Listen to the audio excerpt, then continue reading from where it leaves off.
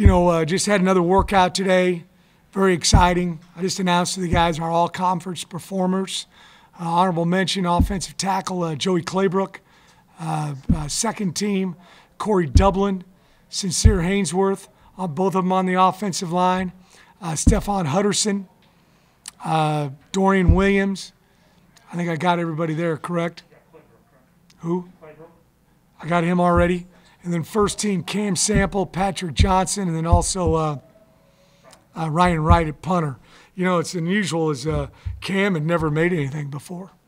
But there's a few guys that I wish would have made some. It's tough. We got 11 teams in this league, so it's difficult. And I think you got to get 5 votes to just make honorable mention, something like that. So it's difficult all-conference to make. You guys are going to interview Nick Anderson here in a moment. I think he should have made something for sure. And Michael Pratt after that, I think he should have been Freshman of the Year. But I'm not the one tabulating the votes. So we're excited about that for those guys. It's the most all-conference guys that Tulane has had since 1998, which is good. Since I last spoke to you, Chip Long has been added to our staff as our offensive coordinator. He will also be coaching the quarterbacks.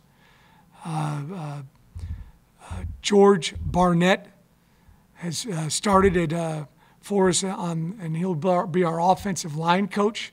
George comes to us from Miami of Ohio. Excited to get him. I know some people who know George well and recommended him highly, and he's going to do a super job for us. The same thing with Coach Long. We're going to have a new defensive coordinator, but nothing is official right now, so I can't comment on that. But we will have a new defensive coordinator that'll be with us. Hopefully by tomorrow I'll be able to announce that. But we got to cross some T's and dot some I's. We all know Coach Hall went over to Southern Miss. And then Jordy Joseph is going to be the wide receiver coach over there. He's been working as an analyst for us. We're really proud of Jordy. He's got 3 degrees from Tulane and did a fantastic job for us. He'll be their wide receiver coach. And then Cody Kennedy went over there. I'm not sure if he's the assistant head coach or offensive coordinator or something, but Cody did a super job for us. And then Ben Thomas is staying with us and coaching the offensive line. He's one of our graduate assistants, and he's going to go over with Coach Hall as an analyst. So, going to lose a few guys. We're happy for them, and we're also bringing some guys into the family as well. Questions for Coach? Willie, what went into your thinking, your decision process in deciding to change defensive coordinators? Well, it's always difficult to do that. There's some areas that we did a very nice job of, some areas that we want to improve on, and there's some things that we want to do a little bit differently. Coach Curtis worked extremely hard for us and appreciate all of his efforts. You've been a heavy man defense team. Do you anticipate playing more zone in the future, or is that not part of the process? Well, you always want to be able to do both.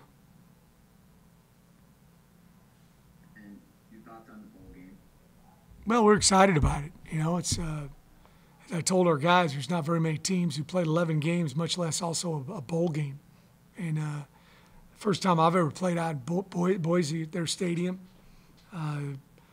It's another chance to play on national TV. We'll be on ESPN. And I believe we'll be the only game in the world going on at that time. I don't think there's going to be another game on any other station.